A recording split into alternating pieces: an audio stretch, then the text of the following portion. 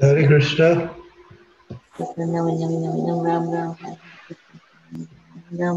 Hare Krishna Maharaj, please accept my humble obeisances. All glories to Srila Prabhupada, all glories to Guru Maharaj. Thank you so much, Maharaj. So, thank you everyone in this Bhakti Sangha Japa conference call. Today, we are very fortunate that we are having His Holiness Candramauli Swami Maharaj to enlighten us on Srimad-Bhatavatam. So, thank you so much, Maharaj, for giving a valuable association and time. So thank you so much. Now I would like to hand over the call to you, Maharaj. Thank you so much for giving your valuable association. Hare Krishna. You can bring the verse up on the screen.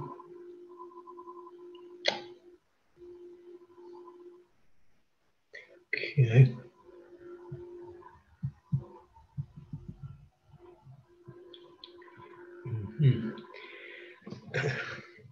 So, Srimad-Bhatavatam, 4th Canto, 29th chapter, 84th verse. Etam mukunda yasasa bhuvana punanam devarshivarya mukanistritam atmasaucham yakirtamano abhigachi paramestam nasmin bhava brahmati mukta samasta bandha. Translation. This narration, spoken by the great sage Narada, is full of transcendental fame of the Supreme Personality of Godhead. Consequently, this narration, when described, certainly sanctifies this material world. It purifies the heart of the living entity and helps him attain his spiritual identity. One who relates this transcendental narration will be liberated from all material bondage. He will no longer have to wander within this material world. So this verse is what is called a phalastuti. Phalastuti means the fruit or the benefit that one achieves from, as is described in the verse, from hearing this narration. As indicated in verse 79, Narada Muni advised King Prachindabhatu to take to devotional service rather than waste time performing ritualistic ceremonies and fruitive activities. So ritualistic ceremonies and fruitive activities are very common for those who have a preliminary and a very superficial understanding of spiritual life. They center their activities around receiving results from material results from religion by performing certain ceremonies that are recommended in the Vedas. Although they perform these ceremonies very nicely, their desire is to elevate themselves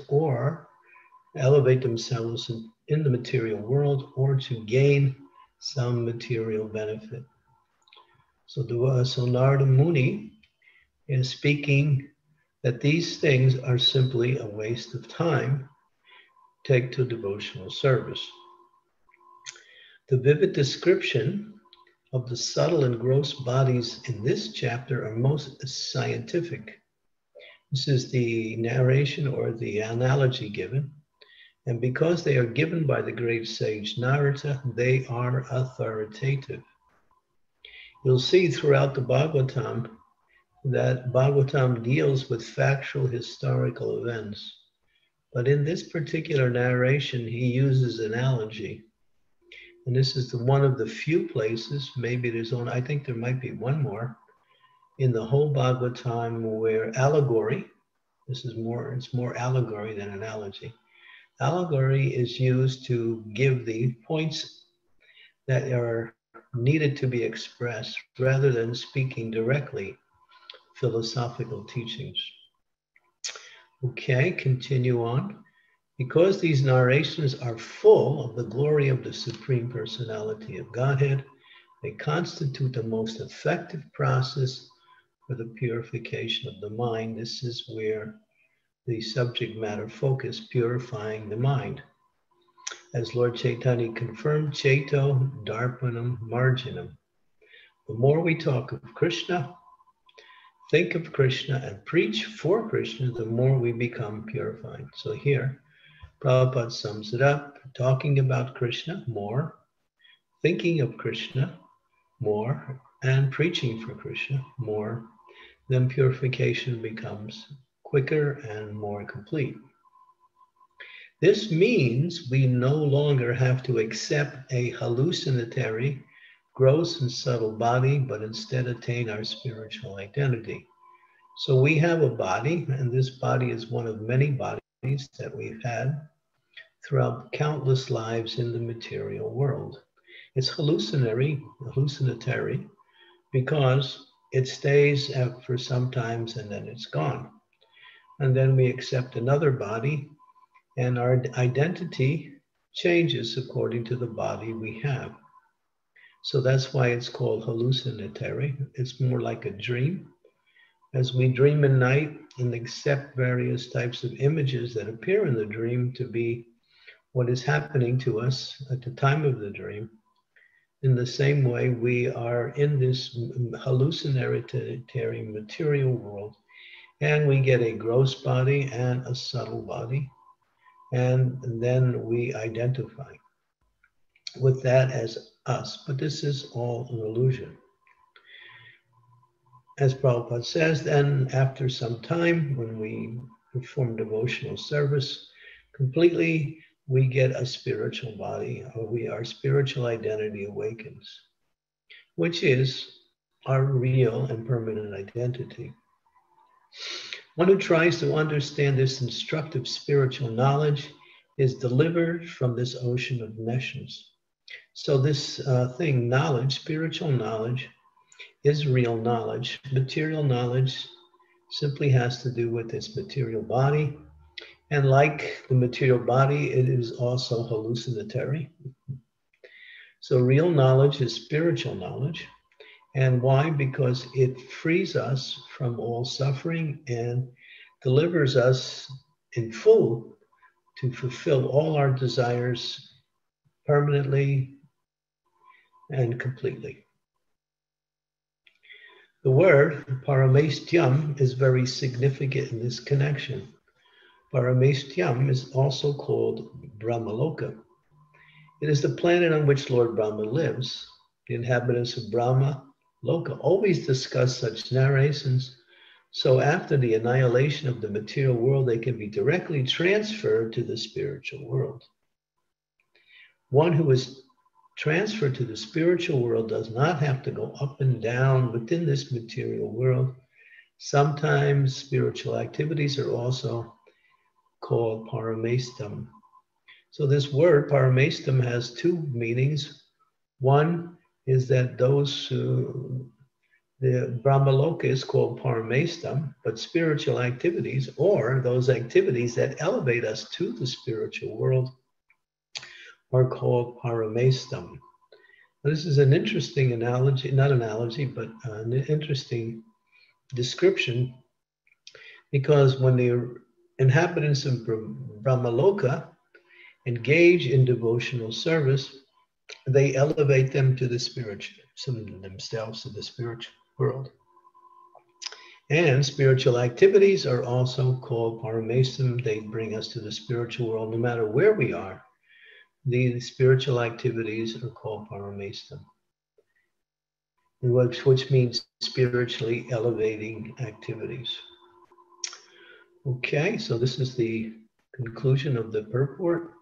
Om Agyan Timidandasya Ganajana Salakaya Chaksu Unmilitam Yena Tasmai Shri Gurave Namaha Shri Chaitanya Manobhistam Stapitam Yena Bhutale Swayam Rupa Kadamayam Dadati Swam Padantikam Nama Om Vishnu Padaya Krishna Prastaya Bhutale Srimakti Bhakti Vedanta Swami Iti Namine Namaste Saraswati Devi Gauravani Pracharine Nivasesa Sunyavari Pastyatire Satarine Vanshakalpa Tarubhascha Kripa Sindhu Pevacha Patitanam Bhavanebhyo Vaishnavebhyo namaho namaha. Sri Krishna Chaitanya Prabhu Nityananda, Sri Advaita Gadadhar Sivasati Gaur Bhaktivinoda, Hare Krishna, Krishna Krishna, Hare Hare, Hare Rama, Rama Rama, Hare Hare. So what goes on today as spiritual activities are basically centered around the statement made in the purport where King Prachina Barhisha is interested in ritualistic activities and activities for fruit of gain. The majority of the living entities who take up spiritual life see spiritual life as opportunity to further material desires or successes. That's why it's quite common. You'll see people pray to the Lord for a better material situation, to fulfill material desires, to relieve one from material sufferings. In other words, the common people, generally, who take up any kind of religious or spiritual life is motivated by gain in material life. And there is another aspect which is not mentioned in this particular purport, but there is another class of people who perform spiritual life in order to realize themselves as the supreme. These are known as Mayavadis, or people who take things out of context and think that because the living entity is part and parcel of, or is the same nature as the supreme, the living entity is also the supreme. So in both categories of misconceptions, or what we say, deviations from pure spiritual principles, the main thing is that, I lost my train. The main thing is that spiritual life is about me. It's about bettering my situation in one form or another. And therefore, we find it very difficult to find people, very few people in this world actually know what is and perform real spiritual activities. As Srimad-Bhatavatam explains, Dharma projita kaitavo. This is from the second verse of Srimad-Bhatavatam in the very beginning, where it says that this Srimad-Bhatavatam fully destroys or relieves, as Prabhupada says, kicks out any cheating type of religious activities. It simply deals with to hear and chant the glories of the Lord, completely rejecting all religious activities which are materially motivated. This Bhagavad Purana propounds the highest truth which is understandable to those devotees who are pure in heart. The highest truth is reality distinguished from illusion for the welfare of all. Such truth uproots the threefold miseries. This beautiful Bhagavatam, compiled by the great sage Vyasadeva in his maturity, is sufficient in itself for God realization. What is the need of any other scripture? As soon as one attentively and submissively hears the message of Bhagavatam, by this culture of knowledge, the Supreme Lord is established within the heart. So here, both relieving the ignorance and establishing the truth is stated within this translation. So as we say, there are four activities of the living entity in the material world: Dharma, Artha, Kama, and Moksha. And everyone in this material world is interested in getting benefits from one or more of these activities. Nowadays, people don't perform much Dharma. They're into Artha and Kama. Artha means economic development, Kama means sense gratification. That is the theme, the trend, the mood of people in general in age of Kali Yuga. They don't even see any benefit of performing any kind of pious activities. But those who are a little bit higher elevated, they perform Dharma. In other words, they are morally guided, morally motivated, and they perform pious and spiritual, religious activities, not spiritual, religious activities, in order to gain material. So it's very rare that you find anyone that who knows what is actually the goal of religion. Most people have no idea what religion is, what is the goal of religion, what is the purpose of religion, how to perform religious activities. Everyone just, what we say, very functionarily does a little bit of worship to the Lord and prays for better material situations, circumstances. Now, Krishna doesn't reject this, but this is only a preliminary to get connected.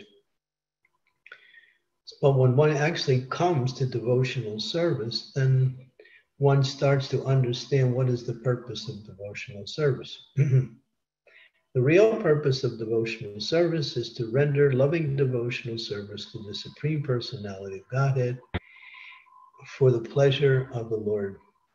This is devotional service in essence. If someone were to ask you what is devotional service, it means to serve the Lord, to please the Lord. Of course, one has to know how to please the Lord, and learning how to please the Lord means to accept the message of pleasing the Lord coming from the Lord's pure devotee, the bona fide spiritual master, who is engaged in devotional service and knows how to please the Lord. So one who learns from that personality also becomes situated on the liberated platform, and eventually, as they practice, they will reach the pure spiritual platform. Now, this is not foreign to our nature, even in the material sense, because everyone is serving in one capacity to another. People don't use the word service. They sometimes think these are my activities. But when you look at the activities, how they're directed, everyone is serving some category of persons. The husband is serving the wife and the family. The wife is serving the husband and the children. The man going to work is serving his boss. Everyone is serving. Some people are serving each other through various philosophical and welfare activities. And if no one is serving in these capacities, then they're simply serving only the desires of their mind. And as Prabhupada sometimes says, that sometimes they have no one to serve, so they get some pet dog and they serve that dog. So everyone has to serve. The service principle is innate in the living entity. You can't stop serving. It's the question of how that service manifests. And even in this world, people want to please their dog, their husband, their wife, their children, their boss, their own mind. So therefore, the motivation for service generally is the same as, or not the motivation, but the pattern of service is the same when you look at it from both the material and spiritual perspectives. The only difference is the focus is on the Supreme Lord, which is our constitutional nature. Jivir Sarup Oi Krishnera Nityadas. All living entities are eternally servant of the Supreme Personality of Godhead, either in the Vaikuntha realm, serving the Lord in his four-handed form as Narayan or Vishnu, or serving the Lord in his two-handed transcendental form in the highest realm of spiritual existence, Sri Goloka Vrindavan. In either case, it is directed to the personality of Godhead, not to the impersonal. You cannot serve something that is not personal. It's like some people say, well, I'm serving my computer, I'm serving my car, I'm serving my, some inanimate object. But because we are person, we have to serve also something that is of the same nature, personal. Otherwise, there's no question of service. It's just usage. You use your computer, you use your car. You're not serving them because they're not animate. They are dull matter. Therefore, one has to serve something that is sentient, that has consciousness. So serving the Supreme Personality of Godhead is natural. It is natural, using the analogy of breathing, just like it is natural to breathe in this world we live in. We have a material body. It's so natural we don't even think about it. It just happens. So it's natural to nature and natural. This junction of two words which are similar in meaning. What is our nature is natural. And so what is natural is in connection to our nature. So to love and serve, and of course the principle of love is the principle of the goal of service, to exchange love, just like we try to exchange love between friends, between family members. Maybe we even try to love our broader society by doing work for people in general to elevate them to a better material situation. So this mood of love or compassion, the mood of extending oneself in an affectionate way towards other living entities is also part of the quality of our existence.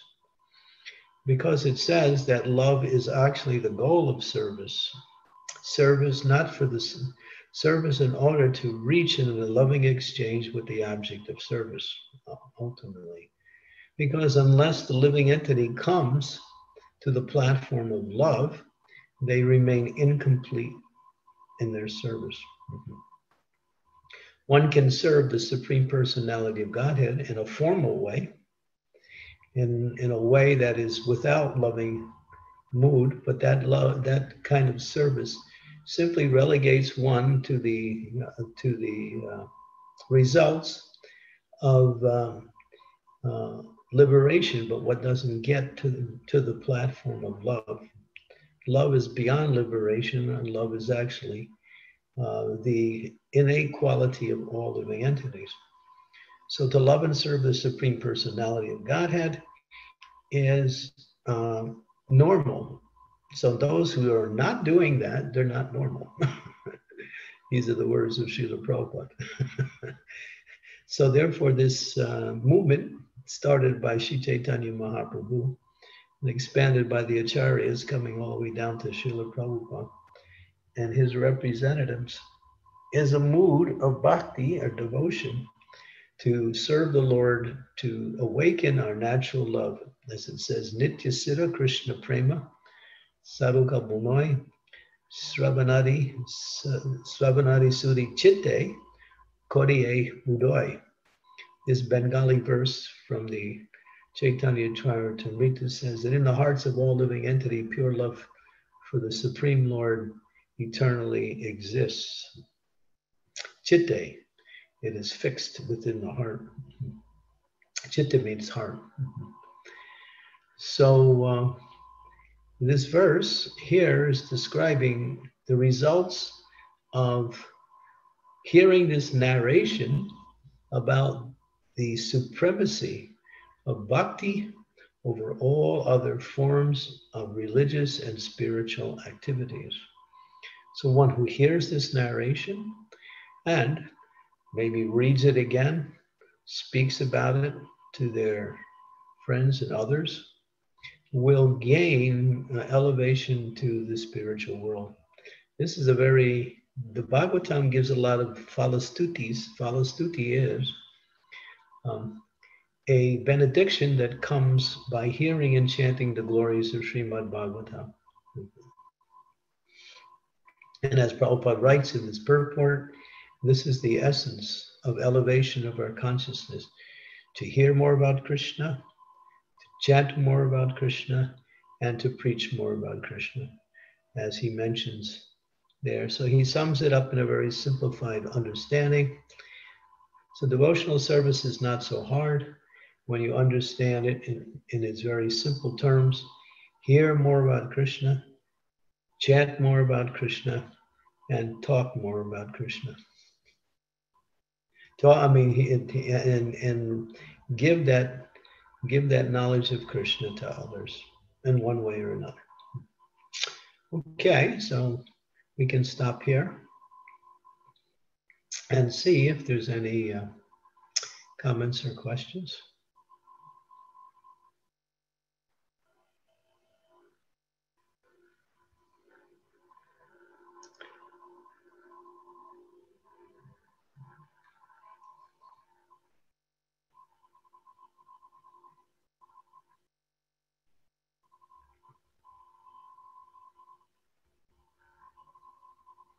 Yeah, Hare Krishna Maharaj. Yeah. Hare Krishna Maharaj. Thank you, Maharaj, for the nice points on this verse. Maharaj, I have one general question. Like the numbering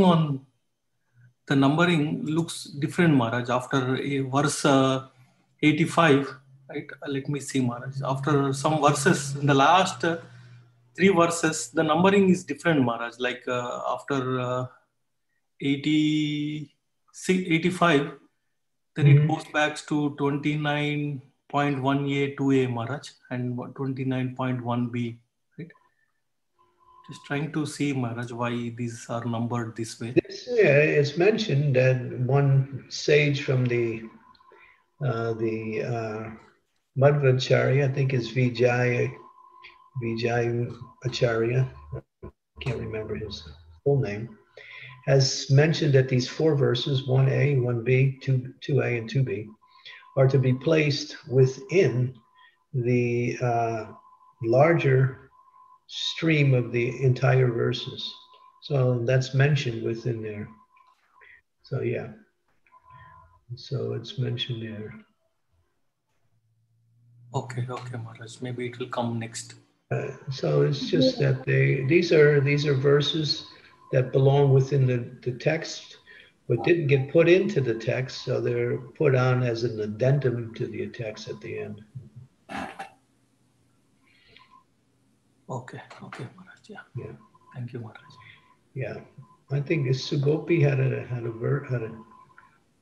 question. Hare Krishna Maharaj, please accept my humble obeisances. All glories to Prabhupada. I was wondering, you were talking about service, and I was wondering for neophyte devotees like me, how would I know if Krishna is pleased or not with my service?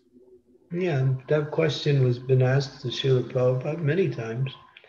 He says, because you're a part and parcel of Krishna, and devotional service connects you with Krishna, so when Krishna is pleased, you also feel pleased. Thank you, Maharaj. Yeah. And because as soon as you do devotional service, you connect. And soon, because of that connection, you experience the same thing. Krishna is pleased, you're pleased. If Krishna is not pleased, then you don't feel that satisfaction of your activity. Thank you so much, Maharaj.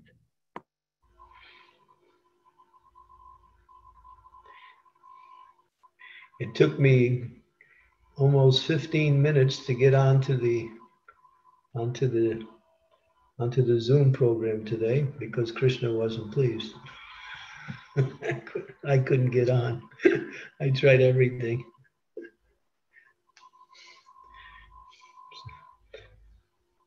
Usually I do it in about 10 seconds. Now it took me more than 10 minutes to get on. So it's the same activity, but Krishna wasn't pleased, so I couldn't get on.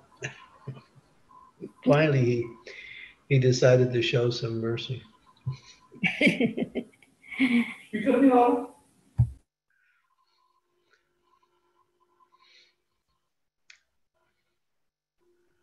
Hare Krishna Maharaj, Dhanyavad Pranam. Thank you so much for the wonderful class. Maharaj, there is a question on the chat also. Do you want me to read it, Maharaj? Put it up and read it at the same time. Okay. Hare Krishna, dear Maharaj. This is from Bhakta Roberto. Please accept my humble obeisances. All glories to Srila Prabhupada. All glories to you, dear Maharaj. How can we feel Krishna's presence more when we are serving him? Your servant, Roberto. Well, there is a way, but there is another answer to that question, which was given by Bhakti Siddhanta Saraswati. And don't try to see Krishna, but try to serve Krishna in such a way that Krishna wants to see you. So don't worry about feeling Krishna or seeing Krishna. Try to think how best to serve Krishna. And when Krishna is pleased, he'll reveal himself in different ways.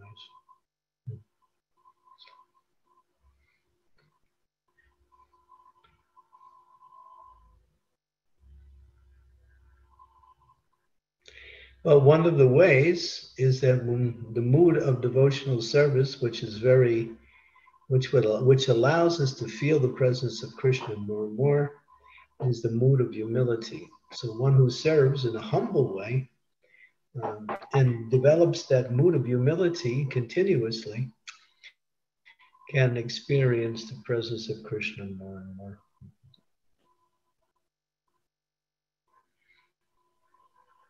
Hare Krishna Maharaj.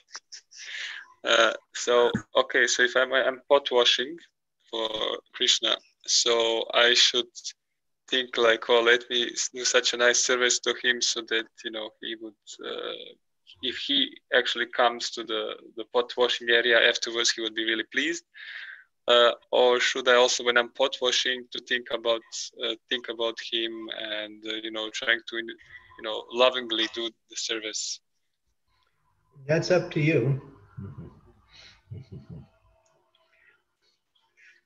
It says that in the beginning stages when we practice bhakti, we become absorbed in the activity. But as we develop our Krishna consciousness, then along with the activity, we want to remember Krishna more and more.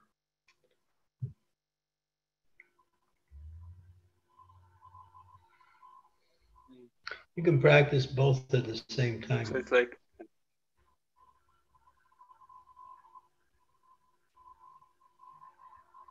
yeah, I do kind of find it much more absorbing if when I'm actually reminding myself of who am I doing this, that he's a person, that I'm personally like, this is kind of personal service, and to remind my mind that it's a person that you're serving, not. Yes, that's very good. Yeah, you should do that. Yeah, thank you very much. Thank you very much, Maharaj. Hare Krishna.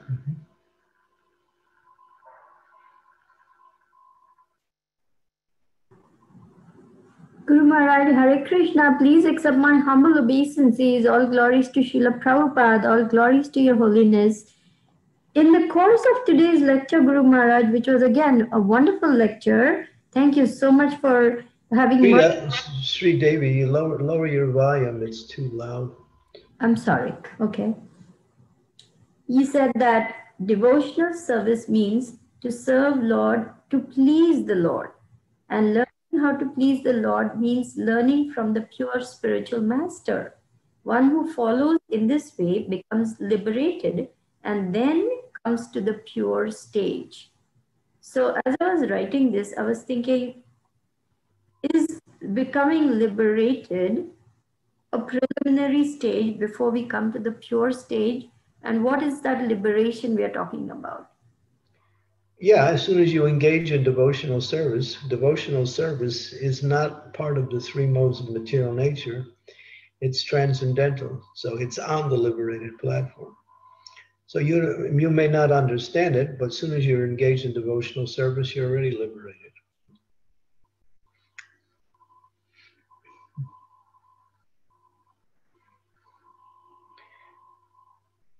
You connect with the spiritual energy, and you develop the same characteristic.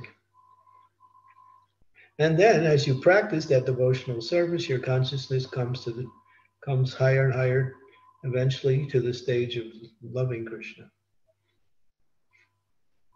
Loving Krishna may not be there in the beginning, but as soon as you engage in devotional service, you are on the liberated platform. Devotional service is not part of this material world.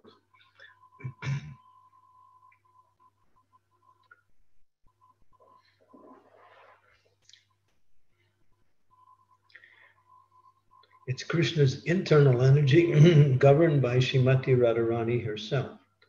She is Bhakti Devi. She's in charge of pure devotional service.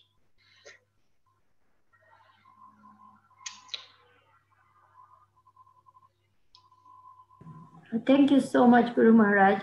And I have another very quick practical question. Yeah, give everybody, I mean, there's 50 Okay. people. You come back later with the second question. Okay, thank you so much. Okay, is there anyone else?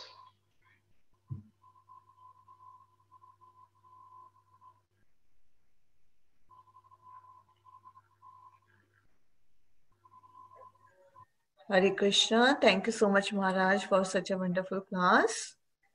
So, if no one has any question or don't want to share any realization now, so we can stop here. Mataji, that Sudevi Mataji has the question. Sri Devi. Okay, Mataji. You can go ahead. Sri Devi. Thank you so much. Guru Maharaj, my question is just a simple practical question. There may be an opportunity to do a Diwali program in a homeless shelter possibly. Now, is it all right to just ask the people to offer a candle instead of a ghee lamp, which may not be practical?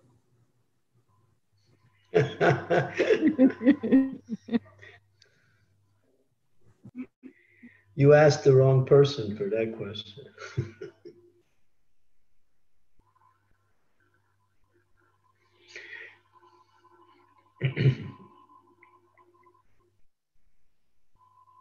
Or if you recommend the ghee lamp, then how to do it in such a way that there's not this problem of, oh, this hot ghee fell on my hand and I got burnt and this and that. Why are you asking these questions that are common sense, practical things? Just figure that one out yourself. Okay, Guru Maharaj. Sorry. Yeah.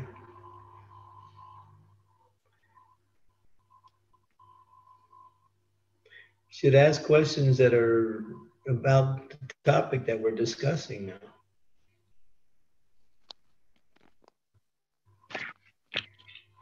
Hare Krishna, Guru Maharaj, please accept my humble obeisances. All glories to Srila Prabhupada and all glories to you. You spoke about that the goal of our spiritual life is to please Krishna, and that we shouldn't have any personal motivations in it.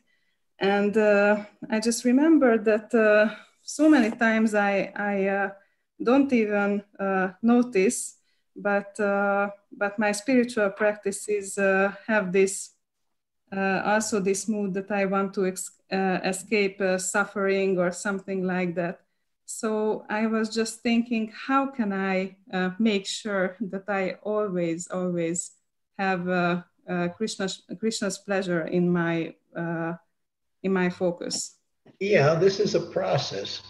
We may not be able to jump up to the ideal stage from where we are, but it doesn't mean because you have these, what we say, personal concerns, which are just very simplified bodily needs, that you can't render service.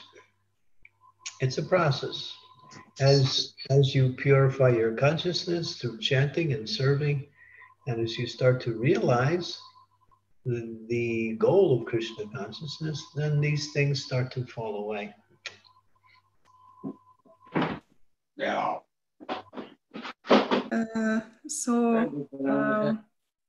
Is it? Does it mean that at this point this is not how to say this mixed devotional service?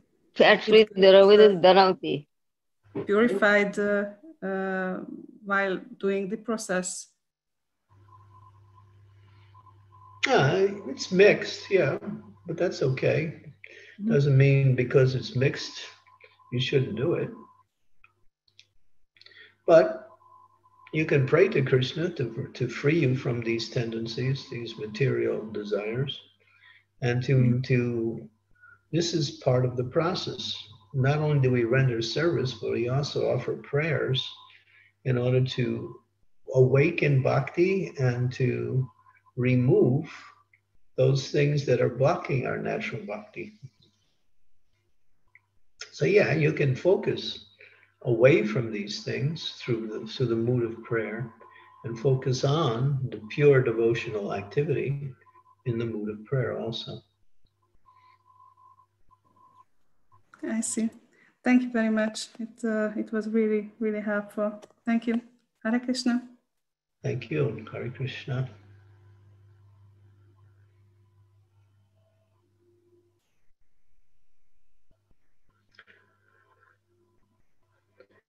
Sugopi, you have another question? I didn't think of another one, Maharaj. I'm just listening. Okay. Yeah, so is there anyone else out there? Shamagori, are you with us?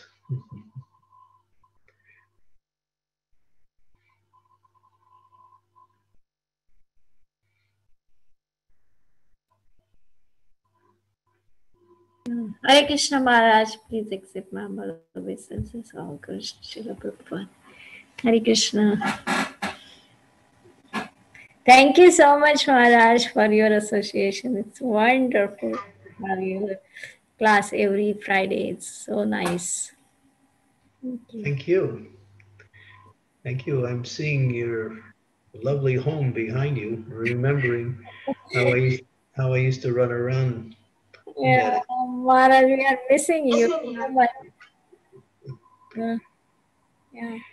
Yeah, this lockdown has benefits, but it also has drawbacks. The drawbacks is that we're not able to interact so much with other devotees.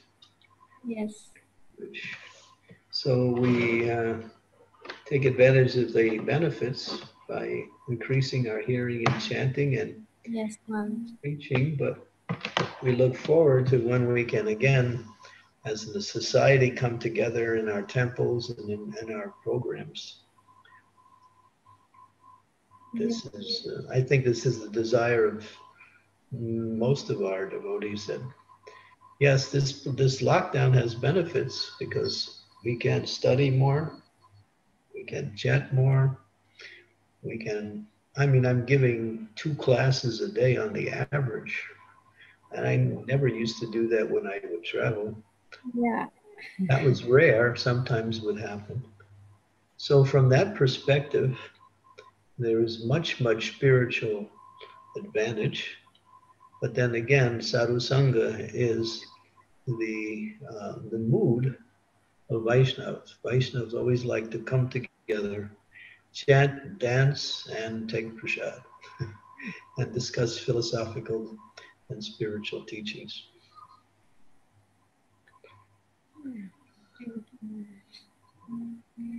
Thank you, Maharaj. And please bless us. We will have like a chant more and more, do study Bhagavatam and all the Prabhupada's book. Thank you. Hare Krishna. Jai Ho. Pavitra, how are we doing? Yes, ma'am. Yes. Thank you, Maharaj. Thank you for the wonderful association.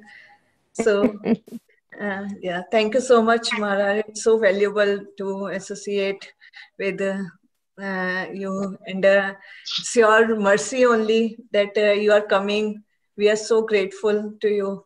So thank you so much, Maharaj. I'm getting so many thank yous, I don't know what to do. Please bless us. Just, Maharaj, you just accept those. Thank you. I appreciate your very warm spiritual expressions. But can I tell you something that will destroy everything? Yes. Okay, that in Vedic culture, the whole idea of saying thank you is not part of any exchange. Nobody says thank you. Why? Because the person who serves is the person who benefits. Oh. So therefore, this idea of thank you is just the thing that has come up because of Western culture, connection with Western culture. Yes. Where everyone they think that the person who is getting is the one that's benefiting. But in Vedic culture, it's the person who's serving is the one that's benefiting. Very important. So therefore, people didn't usually say thank you. They would say Hare Krishna, say like that. Hare Krishna.